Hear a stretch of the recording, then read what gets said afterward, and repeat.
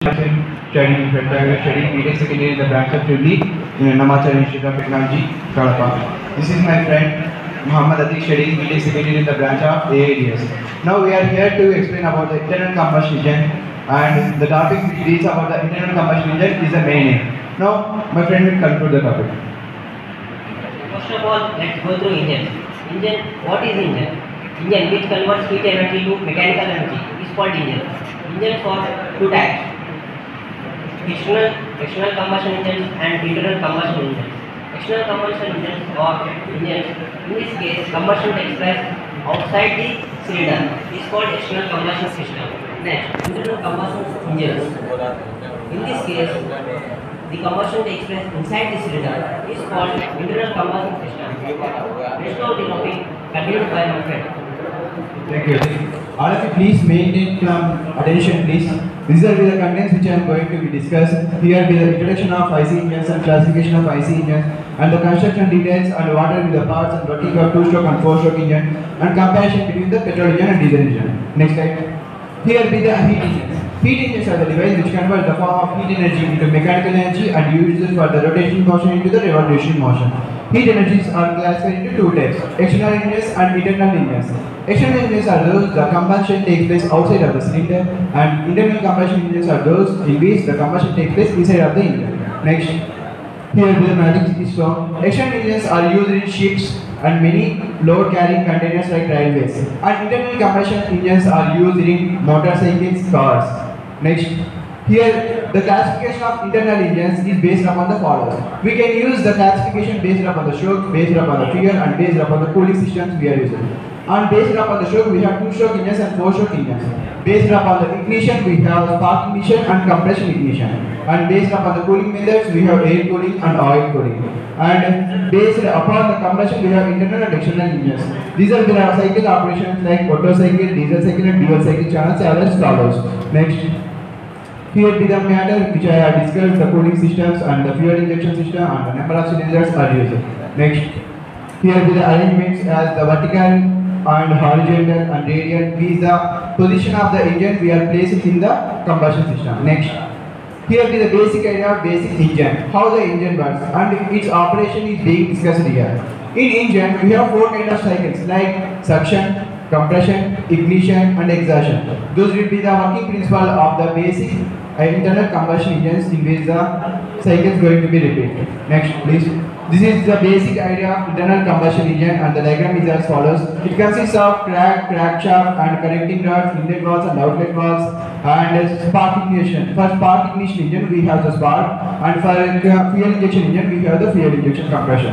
Next, these are the construction details and parts of the internal combustion engine. So it has the cams, camshaft, connecting rods, and inlet valves and outlet valves, pulleys, and connecting wheels and the flyovers and the governors. Next as follows. This is the air-cooled IC engine in which the cooling takes place by using of air.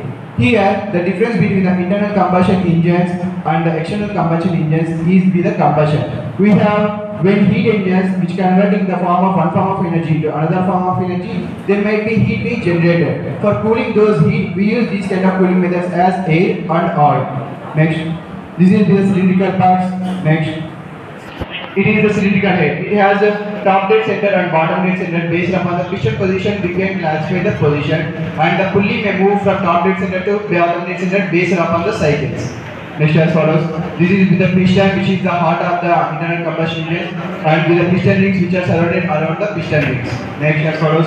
Connecting rod. Connecting rod is used for connecting the camshaft to the piston for the complete revolution of one cycle to another cycle. Next, crankshaft. It is considered as the backbone of the internal combustion engine, whose function is to convert the revolution motion into the rotatory motion. These as follows. And top dead center, bottom dead center, as I discussed, based upon the piston position we can discuss. Next please. This is the terms relating to internal combustion engine. It has the inlet valves and exhaust valves and connecting rods and camshaft and the outlet valves and throttle valves. Next, these are the clearance of spray how the connecting shaft may move from forward. Next also, Yes, as I discussed, the internal combustion for generating or converting the revolutionary motion into the rotatory motion, it consists of 4 cycles. First one is suction, second one is compression, third one is ignition, and fourth one is exertion. In suction stage, the piston consists of no fuels and both the inlet and outlet valves are open. While injecting the fuel, the piston may move changes from top dead center to bottom dead center and fuel is injected into the cylinder. In the compression stage, due to the compression of the engine by using of air fuel mixture, it moves from bottom dead center to top dead center. Later, the ignition takes place by using a spark plug and it leads to heat. That heat generated due to the form of combustion, the piston tends to move from top dead center to bottom dead center and smoke is liberated and there might be rotating of piston from top dead center to bottom dead center, completes one form of revolution. This is the main principle and basic principle which is using in SI engines and CA engines based upon the construction, based upon the strokes. In two-stroke engines we use the suction and compression cycles in one cycle, and in four-stroke engines certain cycle takes one complete of revolution and 720 degrees with the crankshaft rotating by using these 4 cycles. These are the 4-stroke engines and 2-stroke engines based upon we classified. Next on. Those are the advantages and disadvantages of two-stroke engine and four-stroke engine. In the advantages of two-stroke engine is the ignition is very quick and very much faster when compared to four-stroke engine. We can get a self-start very fast when compared to four-stroke engine. But the disadvantage is it liberates high fuel of coke. It is harmful for the surroundings. That's why two-stroke engines are being using reducer. Now for updating those kind of drawbacks, four-stroke engines are being developed. Based upon the fuel injections, we can use petrol engines and diesel engines, and the SI and CA engines are also being classified. Based upon cycle, we name them as SI like suction, compression, ignition and exertion. Those are the cycles we have named so far. Next, going with the side, those are the disadvantages. Like due to the emission of harmful gases, we reduce the use of two-stroke engines. Next, this is the overall output of comparison between the two-stroke engine and four-stroke engine as showing on the screen. Next please, suction and compression, those are the stages. And these are the diagrams. Due to the expansion of four-stroke engine, we have compression, expansion, and these are the stages which are being discussed at exhaust stage. And coming back to the topic, the main usage of internal combustion engines is for the movement of the revolutionary motion into the rotatory motion and converting the heat energy into the mechanical energy. And coming to the conclusion of the topic, machines are forever, machines are eternal. While we are using the decreased users, the machines will lend us to move into the rotatory of motion. So machines will never and machines will be alive forever. Thanks for giving this great opportunity. Any queries? Okay, first of all, thank you for your interest because of both are from one of the guy from Jubilee and other from CSC. Thank you, sir. So I think you have a lot of interest on mechanical engineering. Yes, sir. So okay, I'm asking small question regarding to IC engines. Yes, sir. So I think so you have bike, Yes, sir. two-wheeler. Yes, sir. So we will pour the petrol into the diesel engine. Yes, What is the results? When compared to the compression ratio of Customer, is it run the engine? no sir, the engine will not run, and maybe oscillations may take place because of when compared to the petrol engine, diesel engines have less compression ratio. That's why you get less kind of mileage when compared to petrol engines, and oscillations may occur. And spark ignition, why we are using petrol means it has more liberated towards the spokes, and when we ignite the system, when compared to diesel engines, it needs carburetor. It needs a mustard shift because of air fuel mixture. When it consists of air fuel mixture, then the petrol engines may work. If we don't have to use the carburetor, we can develop the BS6 model. But when compared to BS4, BS6 produces this kind of mileage. For mileage purpose, we use the carburetor, sir. For using a carburetor instead of BS6, we use the air fuel mixture. Like it mixes the air quantity and fuel quantity by using a carburetor. Okay, very good. Another more question is, which engine will produce just more mileage, petrol engines or diesel engines? Sir, when compared to petrol engines, diesel engines will provide more mileage, sir. In part, yes, sir.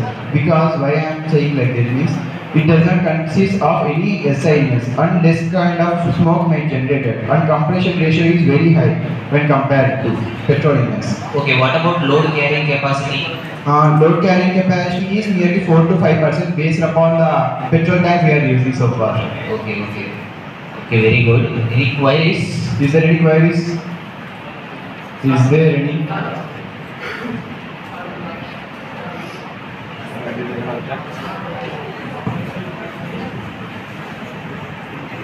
Your name please?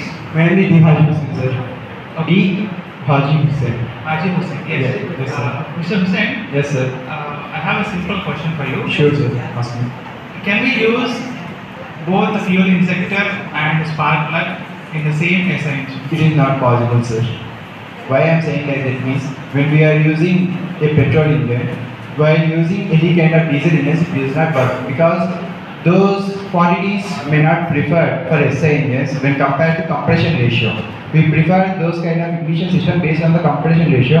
That's why we prefer certain limits based on the requirements and based on the car. When we are using nowadays, we are using hybrid engines, sir. Both water and petrol might be used, but they need certain kind of equipment is required.